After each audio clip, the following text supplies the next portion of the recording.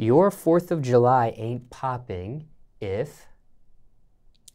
Emily isn't there.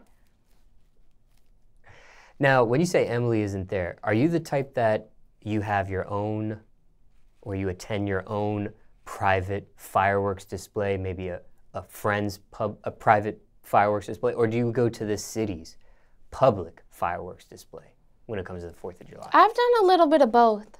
I'm really not big on 4th of July. No? No, it's not my favorite holiday, to say the least. But I'll be in a club somewhere, probably a strip club somewhere. Have you gotten booked for a 4th of July before? No, I haven't. I'm just now at the age where they're kind of accepting me to come in and actually be posted that I'm in the club. Because I've been underage. I'm still underage, technically. So depends on the club. It depends on the club, but... You're 20 now. The clubs I'm at, it's 21. I see. Majority of Atlanta clubs are 21. So I've been sneaking, plugged in. But, no. Not yet. Any crazy July 4th stories? Anything that's happened? Yeah. Up until this year, it's kind of emotional. Up until this year, every July 3rd, everybody, I'd have however many friends I wanted, all my parents' friends, we'd all sleep in my parents' store. Sleep on the bed, sleep on the sofas, and then wake up on Peachtree to July 4th, Peachtree Road Race.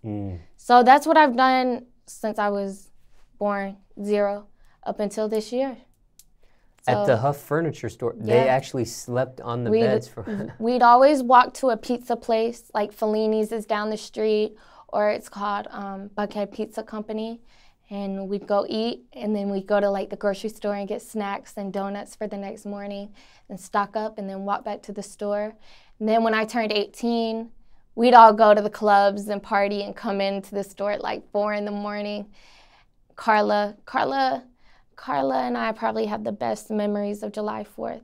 I think that was the first time my parents have been like, okay, you drink.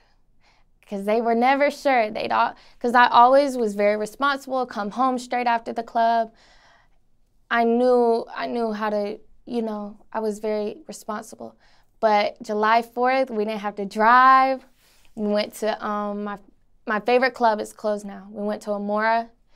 And we came back, and Carla, she couldn't hold her liquor. Next thing you know, Carla's asking my mom to hold her hair to throw up. So that was last year. So we're growing up. We're getting old.